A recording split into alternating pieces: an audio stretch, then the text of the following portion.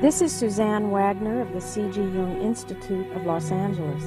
In the next hour, you will view a conversation I held with Dr. Marie-Louise von Franz in 1979 at her retreat in Bollingen, Switzerland. Dr. von Franz is a world-renowned Jungian analyst. She was born in 1915 to Austrian parents who moved the family to Switzerland when she was 3 years old. She grew up in Switzerland and it has become her home country. She earned a PhD in classical languages from the University of Zurich. In 1933, as a young student of 18, she first met Jung. This was a fateful meeting. Within a year, she began analysis with Jung and became his major research assistant in his extensive studies of alchemical texts. She contributed a great deal to two of Jung's major works, Ion and Mysterium Conjunctionis. Her own first book, Aurora Consurgens, was published in the Bollingen series and is a companion volume to Mysterium Conjunctionis. Through the years since Jung's death in 1961, von Franz has published a large body of work and has lectured widely all over the world. Her biography of Jung, C.G. Jung, His Myth in Our Time, is a profound and brilliant illumination of the way his work emerged from his own individuation. During our visits with von Franz, she told me that Jung had encouraged her, even insisted that she build this retreat for herself away from her busy life in Zurich. To design the tower, she enlisted the services of Jung's son, Franz Jung, who is an architect. For many years, she shared this retreat with her close friend and colleague, Barbara Hanna. This conversation took place in the garden outside the tower in September of 1979. Since that time, Dr. von Franz has retired from lecturing and analytic practice. Dr. von Franz, I'd like to ask you some questions about your experiences with Jung over the many years that you worked with him. In terms of his own typology, he was, didn't he feel that he himself was a thinking intuitive? Yes, he felt he was a thinking intuitive type. So it would have been, the inferior function would have been somewhere in the feeling sensation realm. Yes. And that would have been where all the imps and the devils played, I suppose. Well, you out see, of the unconscious. for me that would be difficult to judge because I'm a thinking intuitive too. Yourself. So I have also inferior feeling. So if there was a clash, you never knew quite whose inferior feeling. But I would say in 85% of the cases I had to see that it was mine. I see. So between the two of you, that would be a kind of dark area. In that type, it's difficult because in one way you get marvelously on as long as you keep to thinking and intuition. You get on completely. And then on the feeling area, you have trouble. Well, I wondered if you have any anecdotes or stories about how you bumped into his shadow side, or how it ever upset you, or you felt disappointed, or... I only once really bumped into his anima, and I came into the hour, and admittedly was a bit in the animus, but not much. And he just started at once, "You are in the animus and one cannot talk to you today," wow, and really shouted at me, and I started to cry, which he hated, and then I got angry and shouted back, and so we shouted at each other for quite a while, and then I went home and cried and was absolutely desperate. And the next morning the secretary rang up and said, "Professor Jung wants to ask you if you had a minute time to come over at 11 o'clock, and I said, "Naturally," and I came, and when I entered the house, he was then about 68 or 70. And you know, a big man, he stood up heavily and bowed very politely and said, I'm sorry to ask you to come out, but I wanted to apologize. I was yesterday in the anima.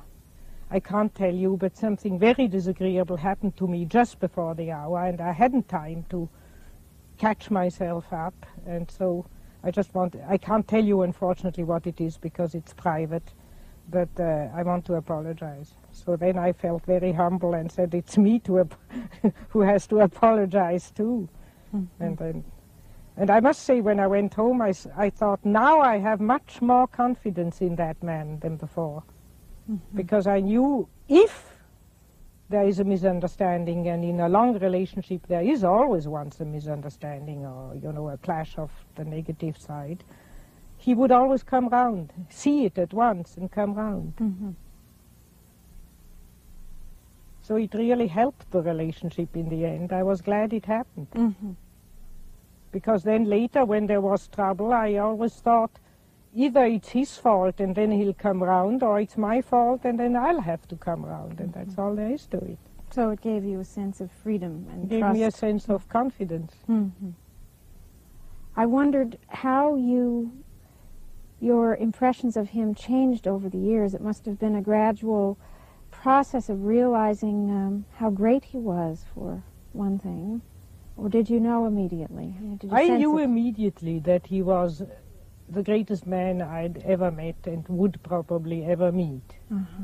And the process was rather the reverse. I was so awed by him when, being 18 and he 58 and a great man and so on, that for a long time I had difficulty to relate to him because I was too overawed. Mm-hmm. He made me speechless. I couldn't, in a way, relate to him. I felt like a frog looking up to an elephant. And didn't dare to talk even. I mean, I had great trouble to talk openly to him. Mm-hmm. He intimidated me terribly. And so I generally wrote him letters about what I thought. And when I saw him, I was just speechless. Mm-hmm. I just told him my dreams and walked off again shyly. Mm-hmm. And the development was that I slowly, through such incidents as I told you before, mm-hmm. It became more a human relationship, and a more equal relationship, and a possibility to talk openly or not to talk, or mm-hmm. not to be so overawed mm-hmm. as I was first. Did you know Emma Jung very well? Did you have much contact with her? No, I didn't know her very well. She was a great friend of Miss Hannah, and they got on very well together. Mm-hmm. We never had any difficulties, but I never came close to her, except in the last summer when she was ill and she knew she was going to die. She apparently talked to her husband, and they decided that I should finish her book.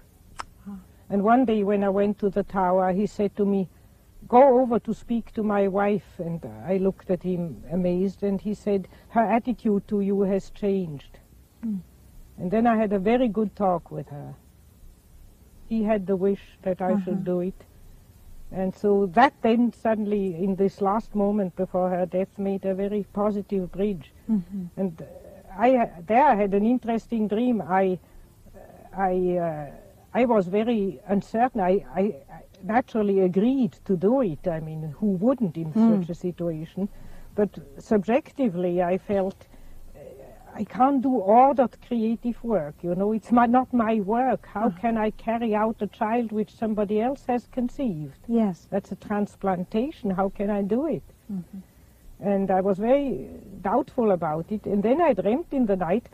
Yes, I must first tell in reality, my dog, after she had been in heat, sometimes had imagined she was going to have puppies. And then she made holes in the ground and lay in them happily, with his mother feelings, hoping for puppies. And she did that once in Jung's tower under a bench and had made a hole there, and we laughed about it.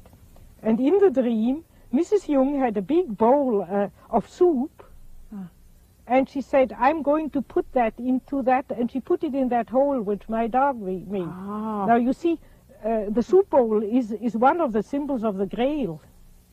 That was the Grail. He is in one version, the Grail is a soup bowl. And so it means I hand now this soup bowl, my child, to your mother instinct. As an adopted child, to your dog, which is your mother instinct. That's beautiful. So that is an act of adoption on the feminine side. You see, I've adopted her child, so to speak, or she has entrusted me with her child. And when I woke up after the dream, I thought, now, I'll probably be able to do it. Yes. My unconscious has accepted the task. How did you feel about Jung's relationship with Tony Wolfe? How did you know of it? First of all, it was just there, I guess. I knew it by gossip, I don't know. I mean, he made no secret of it, so everybody knew it, and very soon, I couldn't remember the exact date, but very soon I got into the Jungian pupil patient circle, I heard about it. And I actually guessed it the first time I met him, because he was with Tony Wolfe in the tower. And I thought, oh, that's his woman friend. How do you understand that, his need for that kind of relationship with her? Did it have to do with the development of his work, do you think? Or his own relationship to the deeper unconscious?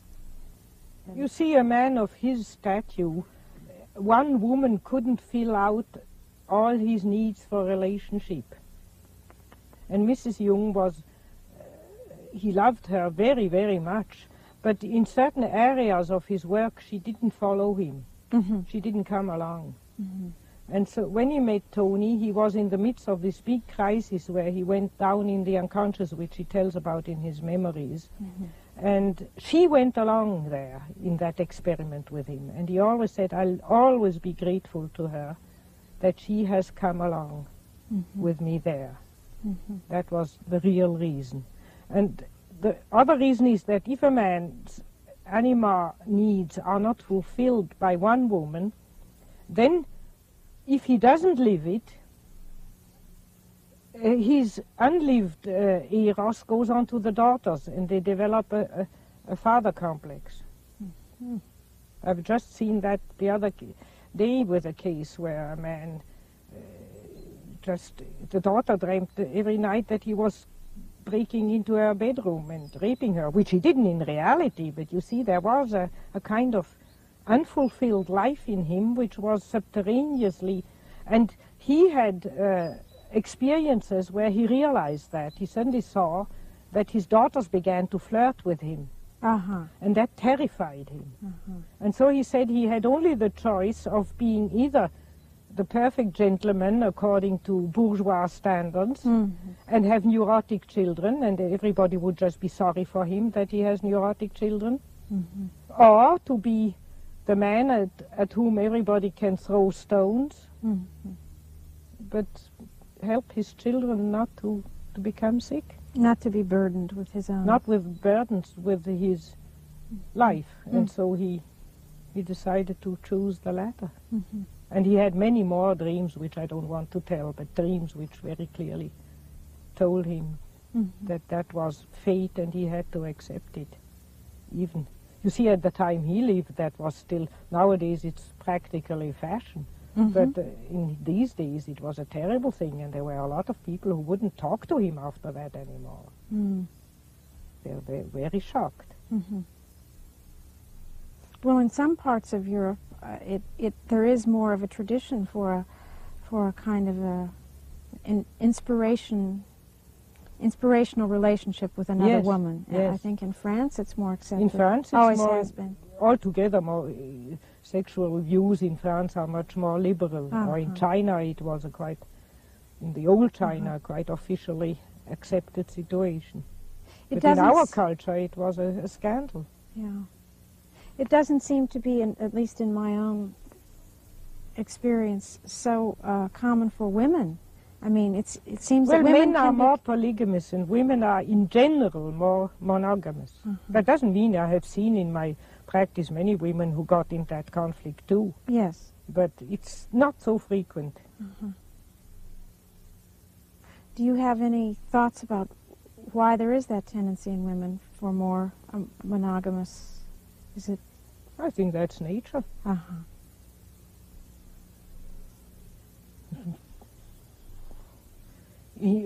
On the chimpanzee gorilla level, on which we have lived ones too. There's always the big, strong male with a lot of females. It's a biological. On that level, it's a biological law. In all the years of Jung's work as it was developing, he did have a circle of people around him who were quite closely related. Yes. And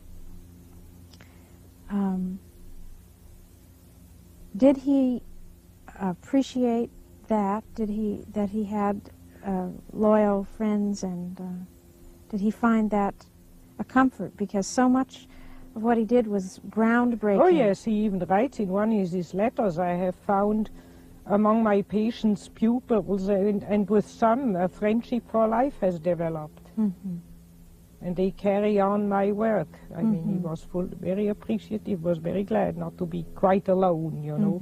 Such a pioneering work, one is very isolated. So if somebody was able to follow him, to come along, he was always very happy. He seems to have found not as many men who could join him, or is that your impression? I don't know. Oh, there were some men who followed, with whom he had very good contact, but naturally there was also a lot of trouble, because you see men, especially men he got better on with men in another field, poets, writers, artists, and so on, because they don't compare themselves with him. They had the feeling, I am a good painter, or I am a good writer, and this is a good psychologist. But if you are in the same field, there was always jealousy. They compared themselves with him, and then they felt crushed and inferior, and then they became nasty. That was a very regular pattern you saw with many who were working in the field of psychology and psychiatry. It needs a certain generosity to appreciate a great person of your same sex. And the devil always whispers to you, he's better, I'm better, he's only that, I'm better, and the whole jealousy, and then that creates trouble. He took great trouble to avoid that, but in a way, he was a crushing personality for a man. You know, he did everything better. He was better in psychology, but then he painted beautifully. He could cut in stone. So whenever you compared yourself with him, you felt like a louse, and that naturally created a lot of secret poison. Yeah. Do you think there's something of that in these continued accusations of anti-Semitism that keep surfacing even now? I mean, in the history books and in the... No, I think that is mainly kept up by the Freudians as a policy. You see, the developments of time have made that Freudianism has so much won out in the world, and is taught at every university, in every school, and you have Freudians in every clinic nowadays, and so on, that you can say people are beginning to be a bit sick of it. I mean, it's become self-evident.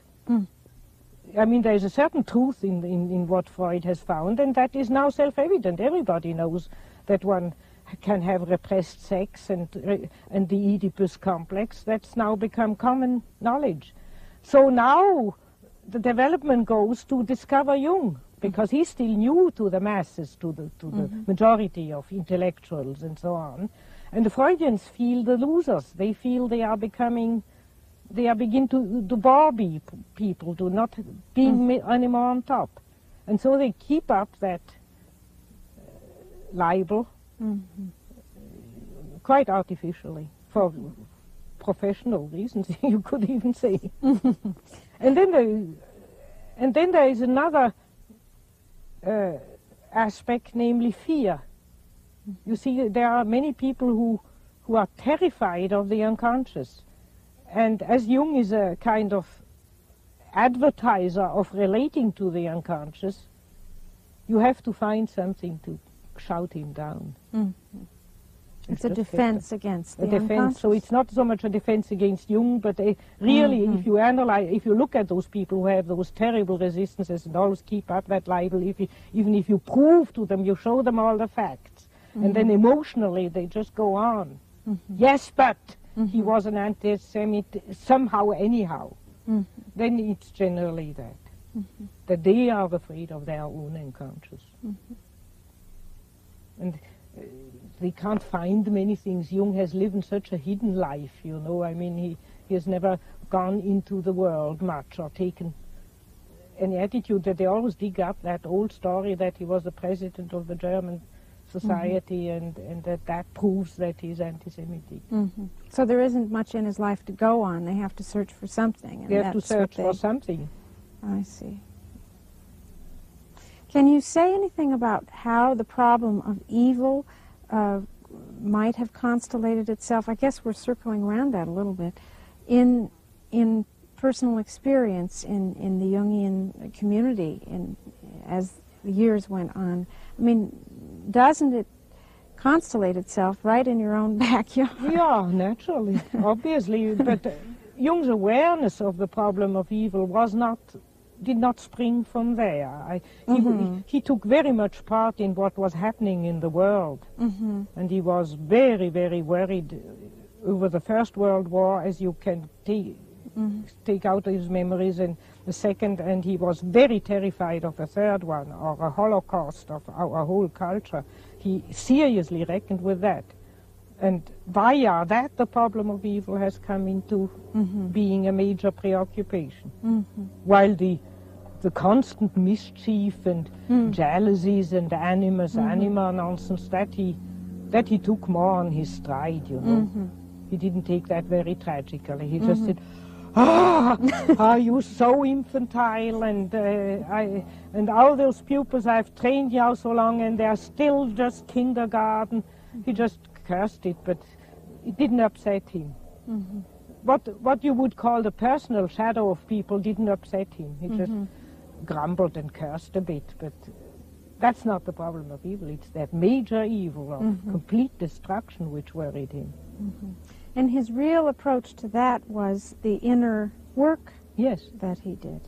The only thing you can do. Only thing you can do. To confront yourself with it where you are. All the rest, all the benevolent, if benevolent preaching would help, then we would be out of the trouble long ago, because we get a lot of benevolent and reasonable preaching, but it doesn't help. So the only place where you can really put the hand on it and deal with it body to body, the problem of evil, is in yourself. And there you have the hope to change something, but the hope to change the world is a childish illusion. Go and tell Khomeini that he is possessed. He will cut your head off for it as thanks.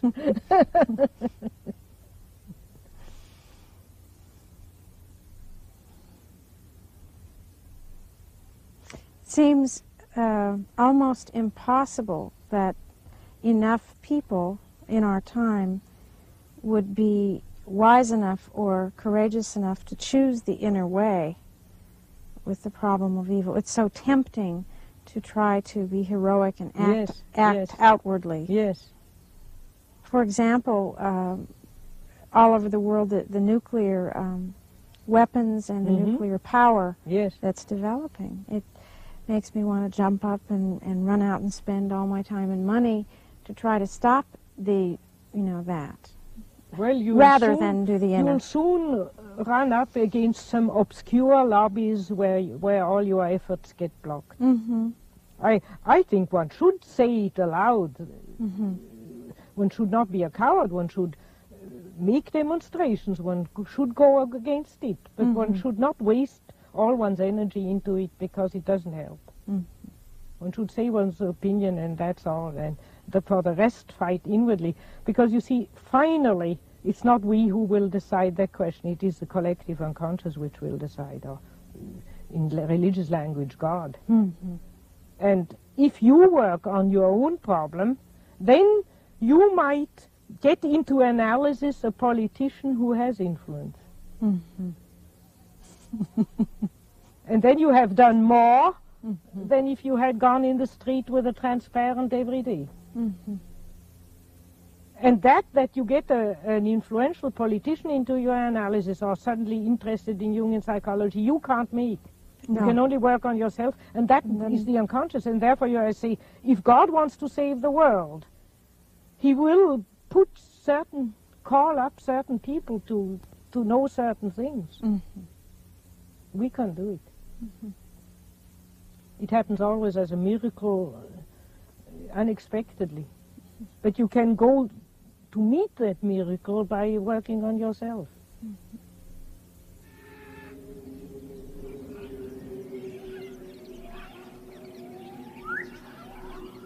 I left it as natural as I can.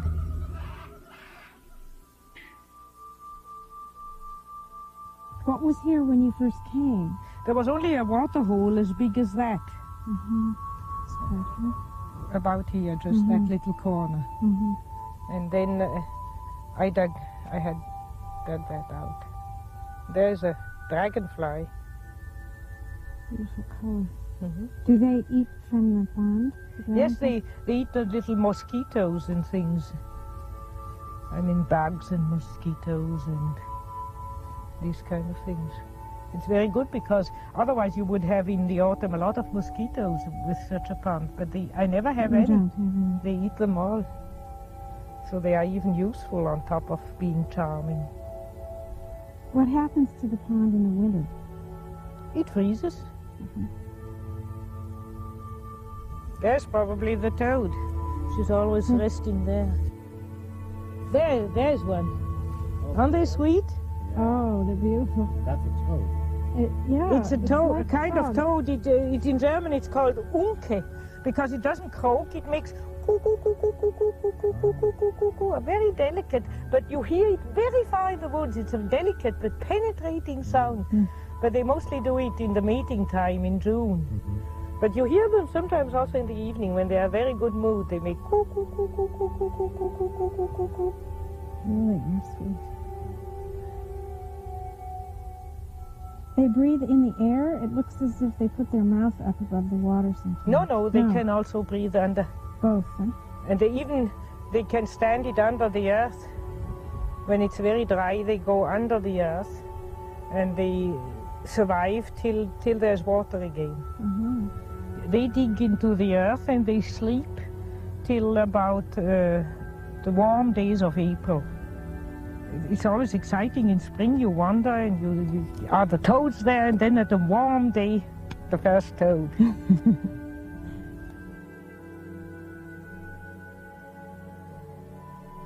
Every time I see one, I want to laugh. They look like little men. And there's a little one. If you come over here. Oh, yes. See? They are little human beings because they have such hands and feet like human beings. I know. That's what's so nice about them. They are not so inhuman. They are really like little men.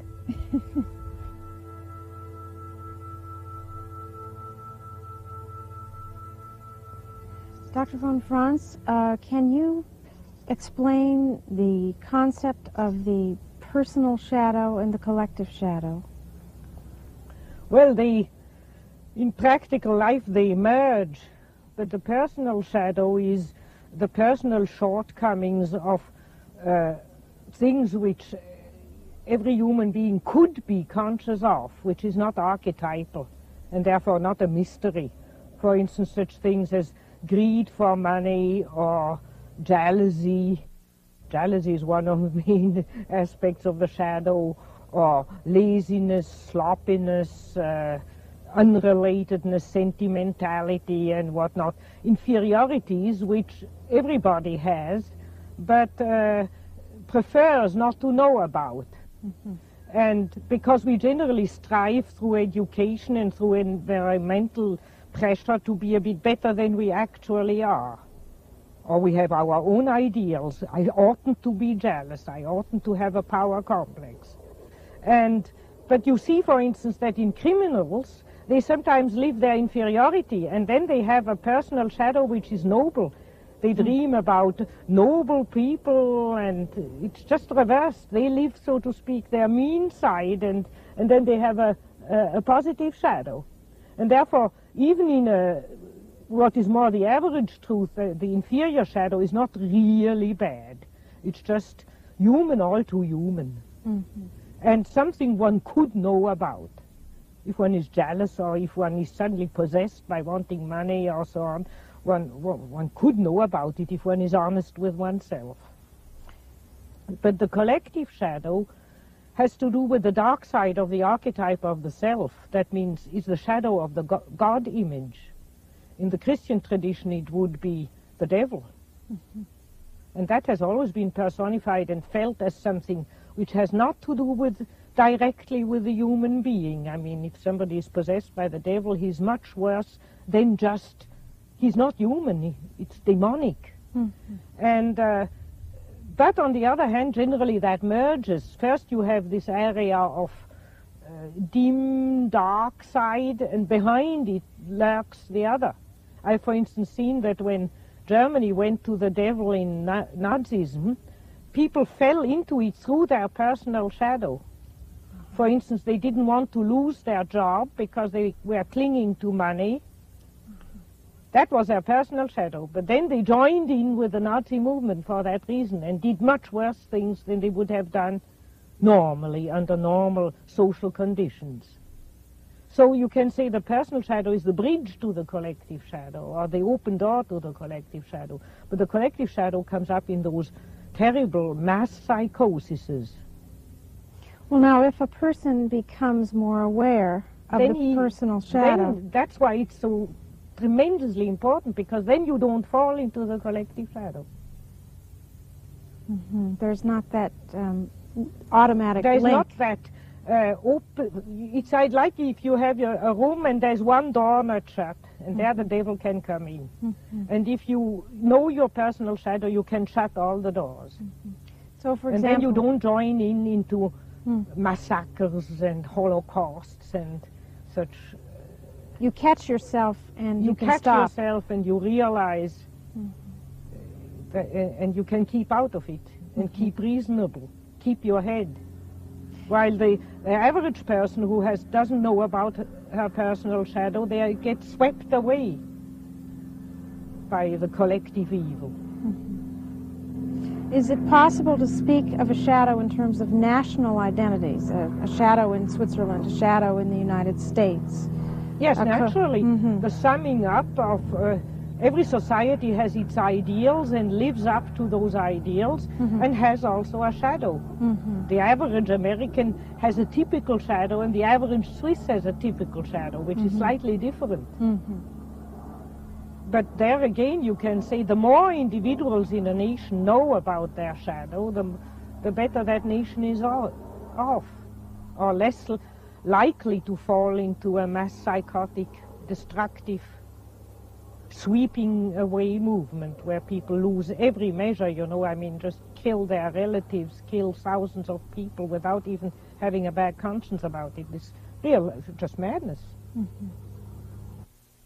Is the analytic process the only way of coming to terms with the shadow or becoming aware of it?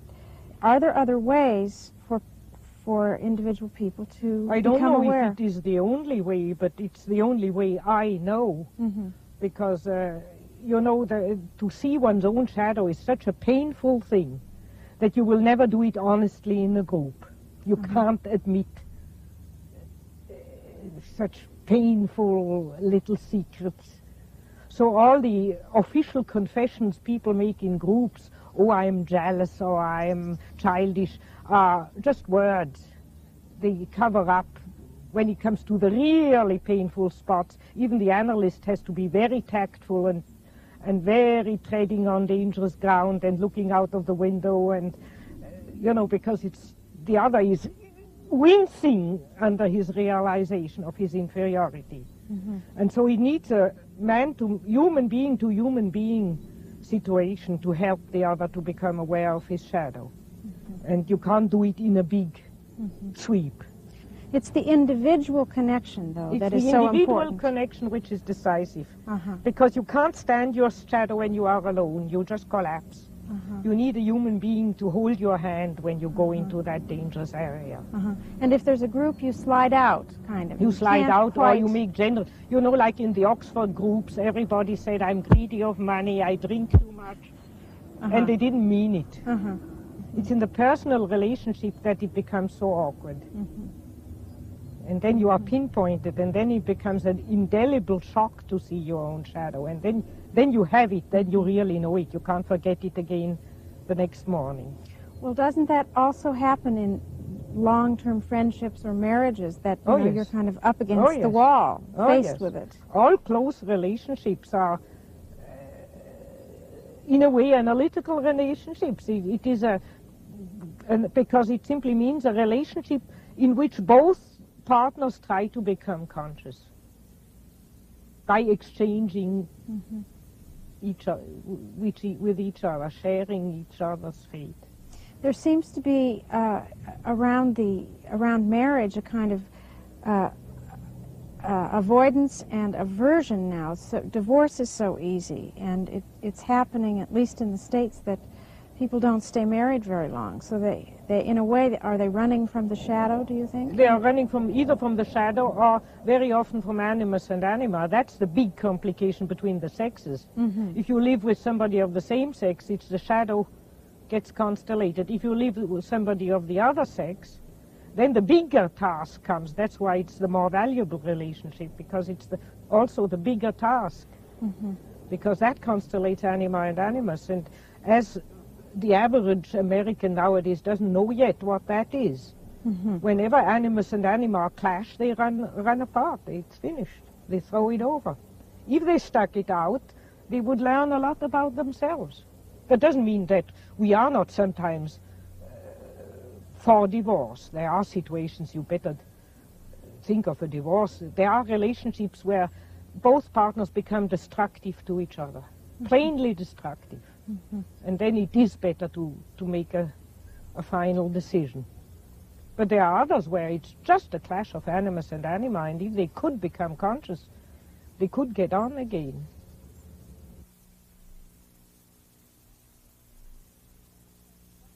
It seems that every place but Switzerland, the money is going up and down, up and down. It's in high inflation in the United States. Does this, and even the terms are psychological, inflation, deflation, depression, we are going to a recession, to a depression, through a boom, through an inflation. It's all psychological. Well, take it as at the first sight, that's what it is. So, but what is it that is inflating Money us? is a symbol for the circulation, the extrovert circulation of energy.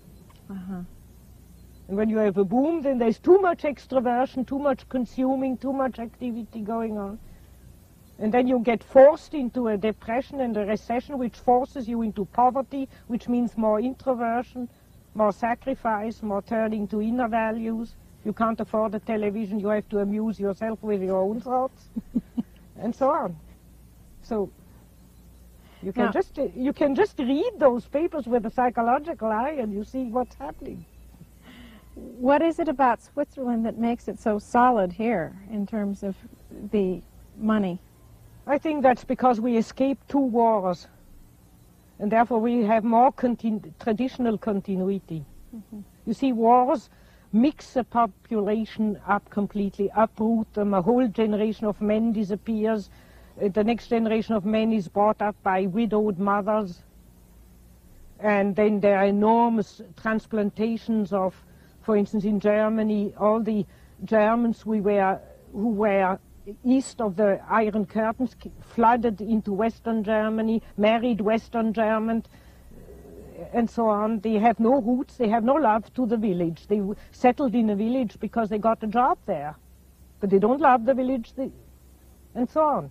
So that makes for a rootless population, and a rootless population looks for only what they have before their nose. A good job, money, a flat, schools for the children to bring them up. That's ABC. Naturally, I would do the same thing. I mean, if you are thrown out of your country, that's what you look for in the other country.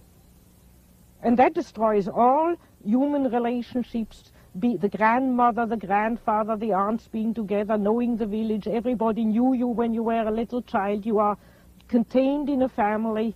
If you lose your father or mother, the whole neighbors come together and help you, and they knew your father and mother and so on. All these ties are broken. Mm-hmm. And we need continuity, historical continuity, and the more a population can have a time of long historical continuity, the more they get balanced. Because you see, I see it up here, how things regulate themselves. When I came up here, my neighbor, who's died now, who sold me the land, said, look here, up here in Moos we are a little family. We quarrel all, we hate each other. He didn't talk to his own neighbor, never, they didn't greet each other. But we never go too far, because if we are stuck in the snow with the car, we have to help each other out. You wouldn't help me out, wouldn't you? I said, yes, I would. So he said, you see, for instance, one peasant cuts a tree across the border of the other peasant. He doesn't make a lawsuit. He smiles, and he cuts also a tree on the other side of the border. And then they meet again in the inn, and they have a little grin at each other, and that's all there is. And so the shadow is balanced out. Mm-hmm. And you don't call the state in and the whole injustice of so-called justice. Mm-hmm. It's all settled on human level.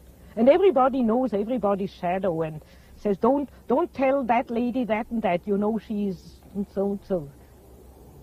Gossip is a form of low kind of psychological analysis of each other, you see. Uh-huh.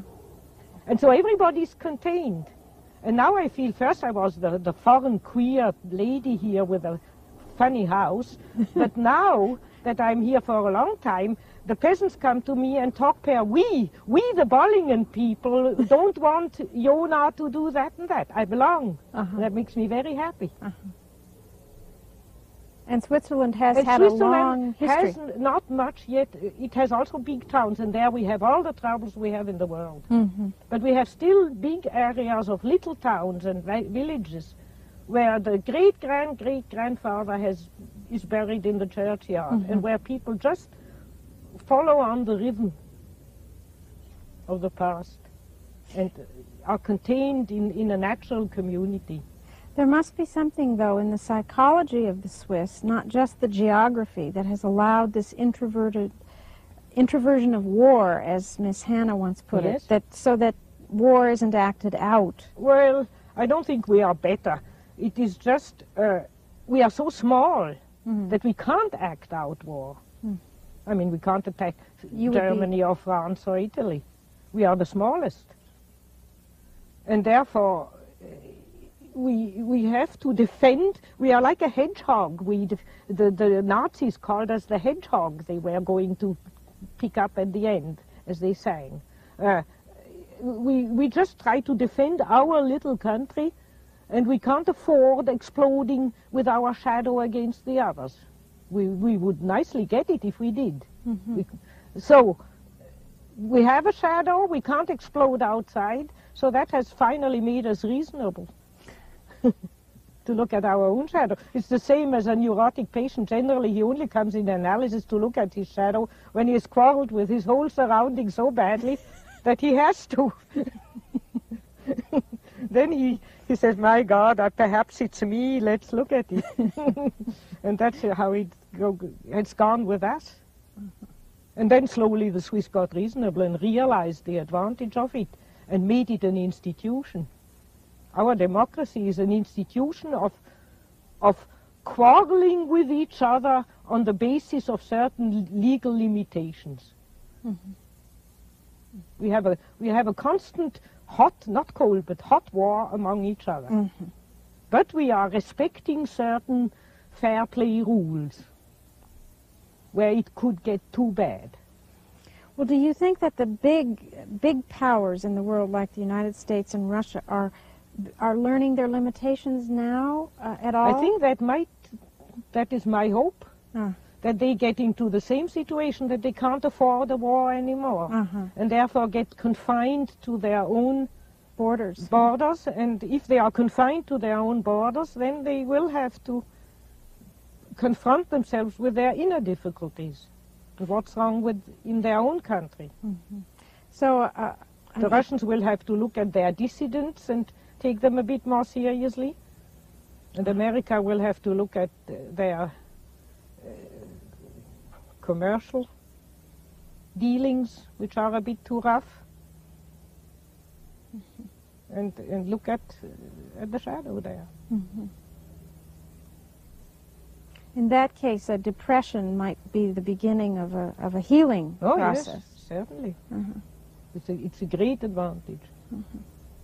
A depression is a blessing of God. I mean, in the individual, it's the greatest blessing somebody can have. Not used to looking at it that way. Jung always talked about the blessing of a neurosis, because it's the only way you are tempted to look within. As long as things go out well, you run away from yourself. Or most people do. Do you think his work can have its effect without the analytic process? There is the idea floating around that analysis is a form that might end. It's something that grew up in the 19th, 20th century, and it might not go on as a way of doing things. The analytic process itself. I don't believe that. I think if one takes the analytic process as certain young pupils take it, as a whole technique and an encounter with certain payment regulations and all these technicalities, transference, counter-transference, that's all nonsense, but that was never what Jung meant. For Jung, analysis was a spontaneous encounter of two human beings, and I think that will always happen. Because you look in the Far East, the real wisdom has always been transmitted from master to pupil. That means always from human being to single human being. It's the only way to really transmit something. But there's usually a container of some kind, a form that holds you together. I think that will just vary. Uh-huh. It will just be different. Yeah. I don't know what form it might take or not take, I mean.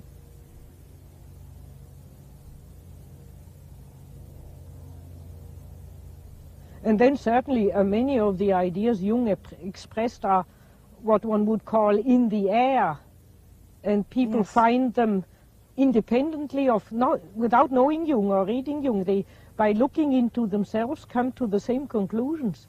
So to my idea, there are thousands of Jungians in the whole world who have never heard the word Jung, but to me they are Jungians, because they are based on the same experience and the same inner truth. They give it different names, and that doesn't matter.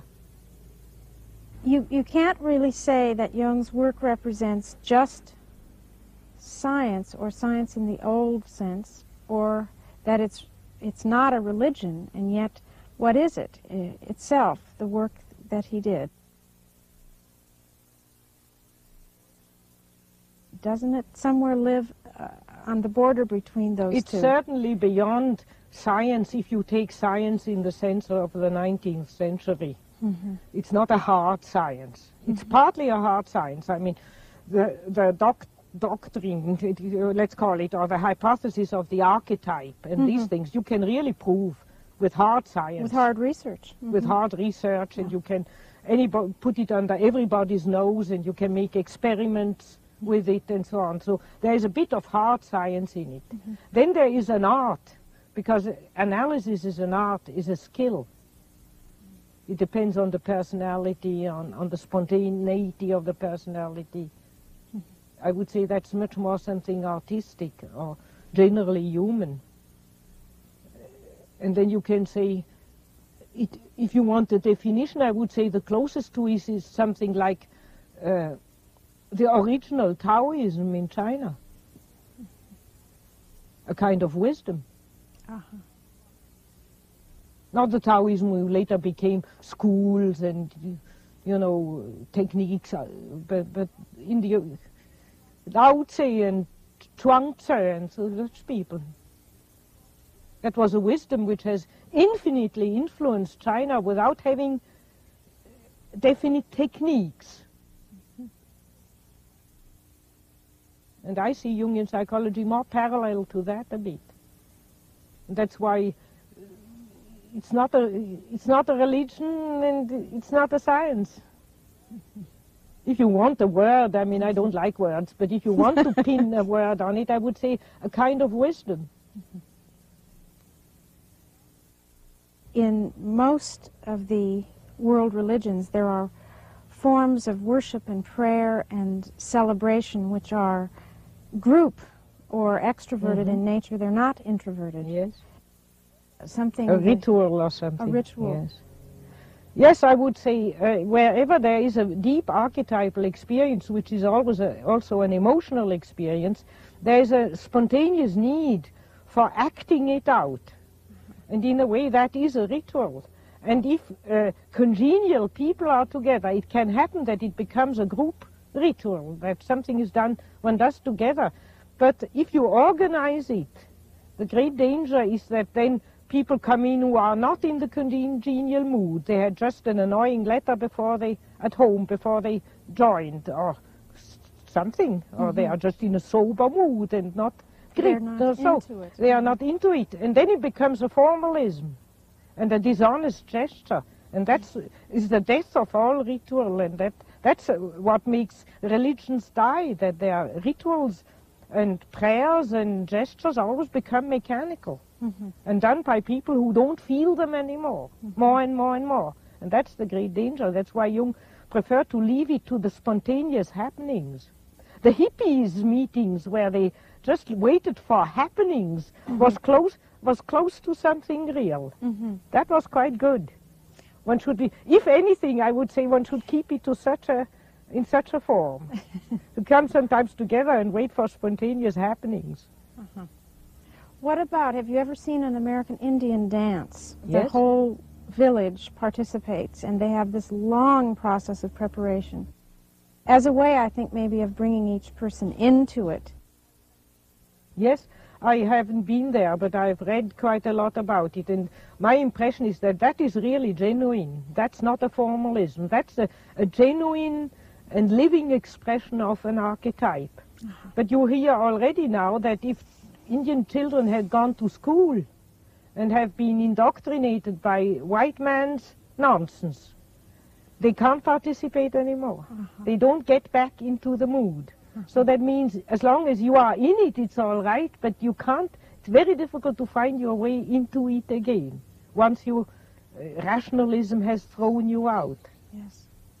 And that's why I don't know if Jungians who come generally from having had a neurosis and having been indoctrinated by rational school education, if they can do it genuinely. I have wondered if there isn't something, for example, what happened in Germany, because there was such a sweeping over of the culture and a kind of falling into ecstasy almost. Yes, that was a genuine religious phenomenon, but in a negative form. In a negative form. You see, that's the danger. When it happens collectively, it generally slips off into the negative. Jimmy Jones. It slips off into unconsciousness and letting oneself go into emotion, losing self-control. While, for instance, those Indian dances, though they are ecstatic, are highly formally controlled. Oh, yes. They are highly formed. Yes. And not just letting out one's emotions and falling into them. And you see, religions have a huge shadow. I mean, the Islam who went around and right to the doors of Vienna beheading everybody who didn't worship Allah and so on. These are these emotional religions who are just mass movements. And they are not necessarily something ideal. They are just the archetype sweeping people away. You can say The ones who are in it enjoy it, and the ones who are out of it pay the bill. If you don't worship Allah, head off.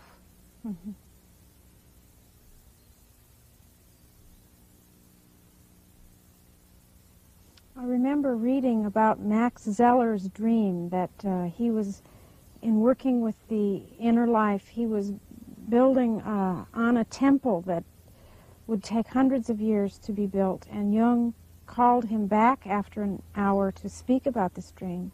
And he said, you know how long it will take for the temple? 600 years.